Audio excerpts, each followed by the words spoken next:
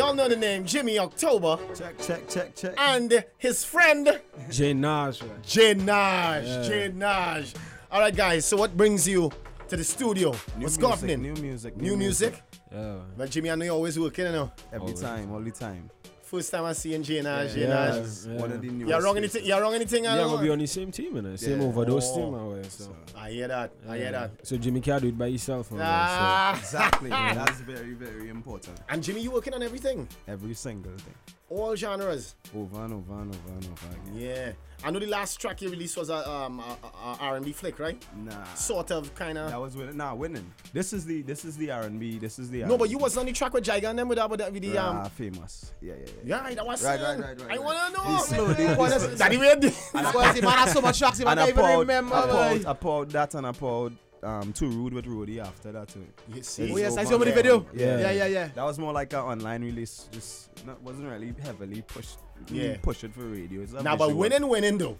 Winning. That's the idea. Kind of creating music in probably in the way that international artists would. You put out a single, but you still put out other music to do other work as well. Now, winning is a single. You know that so was like a mixtape in between albums. So you keep it bubbling. So you keep the work going and just find different ways because even this whole on your girl has a visualization that's animated now. So it's for that as well, and then we're gonna do a video for it too. So but I like the constant work being done by you and your friends, the Overdose team, and all the other people that who you working with. That Well, who are the other members in the Overdose team though?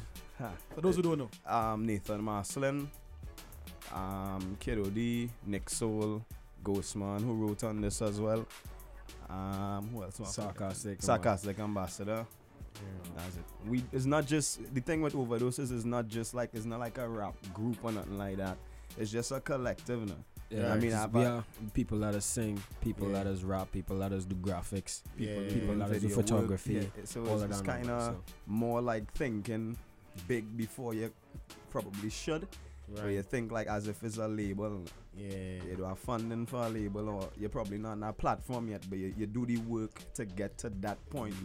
And I mean, you saying that makes me remember. I always remember, Capleton always saying music is a mission and not a competition. Yeah, for sure. And I realized, well, this is what happening with you all. It's a group of men doing the thing. That unity, young men doing the thing. Very important. Very important, and you all have a mission. Yeah, for sure. What is the mission though of the crew? The mission is to build the culture, not is now like when you this. say culture, people think culture. No, that's exactly why. For me, I think Trinidadians, we have a particular flavor. Right. I mean, and our industry kind of not really I don't think it's not at a great place. Right. And I want to play a part in the type of music that I am doing, or we doing, and put that with the culture that we have already. Because as a country, Trinidad and Tobago has culture. Music is supposed to be a big part of that. Doesn't matter the genre. Explain. Gospel, rap, hip hop, soca. Yeah. Explain not a great place though. I'm interested to hear why you say that. Meaning like the industry now is a great place. Yeah, meaning like not much light is shown on other genres of music besides soca. Right. Soca does get because that's we culture here. Yeah. But you find if somebody doing R&B or doing hip hop, they not really artists too just feel like they're not being taken that serious. They don't have a platform to perform. That is why I asked the question. But when you said culture, I know from the time you say culture, they think, well, what is indigenous or what started here, which is the calypso, soca, pan, exactly. etc. Mass, It is interesting though, because since this year, I would say honestly, I clap the local rappers on a reel. We've had a good year. I mean, and it was something. You're not can't complain. Can't complain. I don't think if May, June, July was excellent. Yeah, it was like throughout the year. There's been songs coming, videos coming, right? And that is by us making that move. If we don't make that move, you can't come and say the radio not playing this and the people. That's garbage. You can't do that because that was don't always sit down home and be online. You have to do the work. That was always the complaint on the ground, on the street, exactly. And even with I mean any genre, even with soca as well. People would say, "Oh, them and them radio, playing my thing, whatever." But then I mean, with social media, I mean, it's up to you. It's totally the radio is now just a part of it. Yeah. is a bigger picture now, and the opportunity is easier now. Now that because of technology and social media and all that, a man shouldn't have no excuse now. Yeah. The only excuse should be really on yourself. If you're not doing the work, paying that work and getting to know the right people and playing the music in the right place, it's not, you can't just blame the DJ. You're right though, because like May, June, July, can I make it dark, Shal? We were having like 2 to 3 interviews a week. I mean, it was Mark Hardy, Gazi, everybody. I say that all the time to rappers to realize that if we do it, you all will see. Yeah. And the country will realize, okay, this is important right now. This is relevant right now. Right. Do the work. Put the hours. We all know what it's like to be in the studio for hours. We work on this. We've had this song a year now. Yeah. And it's not that it wasn't ready. It's just that it wasn't the time fit. I put out Winning, had this. Put out that, had this. We have a bunch of music. Not because it's not coming out tomorrow means you're not going to go in the studio and record music. That's no, it's just not a logical way of thinking at all. Right. So, I mean, we're here to do the work and we getting love and is appreciated. Man. All right. Well, introduce this track for us. Let's hear it. Nahge, Jimmy October, Hold on Your Girl. Let's hear it, ding. Yeah, boy. No, but they switch it up on us too, eh? Yeah, because I thought when we talk about the track, there was second, they switch it up on us. Was doing like the Chris thing. Nah. Now I realize it's Jimmy. It's Jimmy, I need a Chris in here. Yeah. Slide. Nah, I used to sing. You singing the hook? No, I started singing when I was younger. Real? I like to sing. I like poetry. I like to rap. It's everything. I used to produce too. I love music. Man. What was the inspiration for that track though? One does.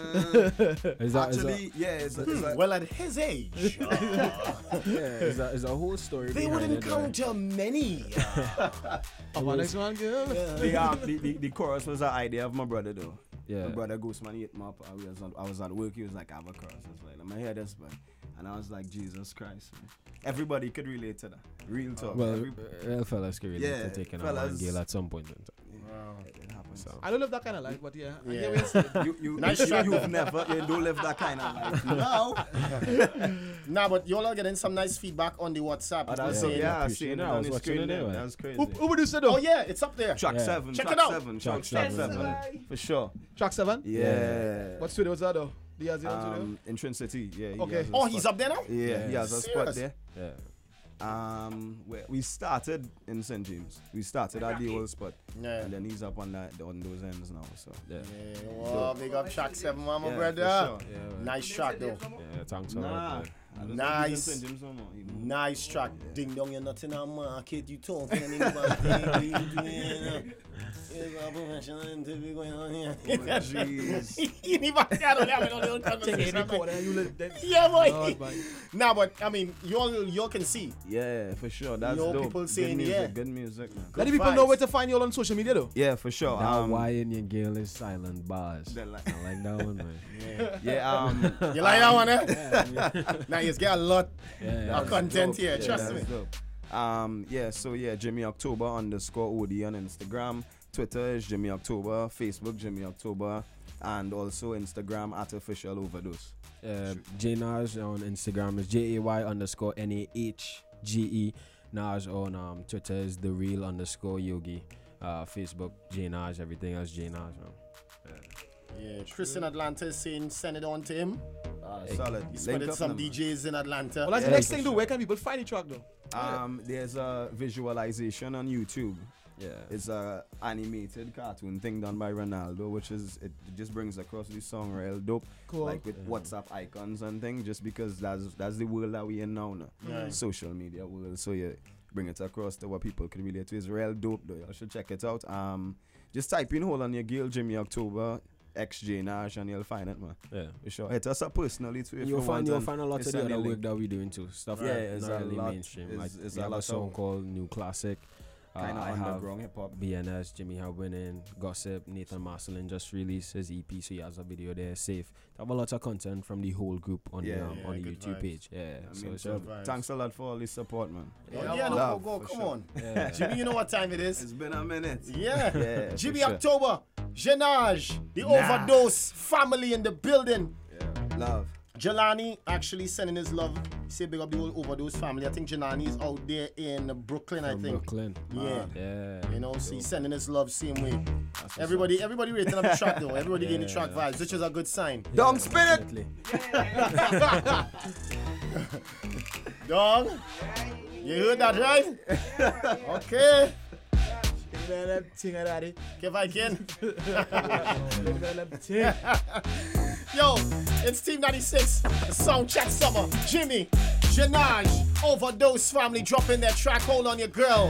Get familiar.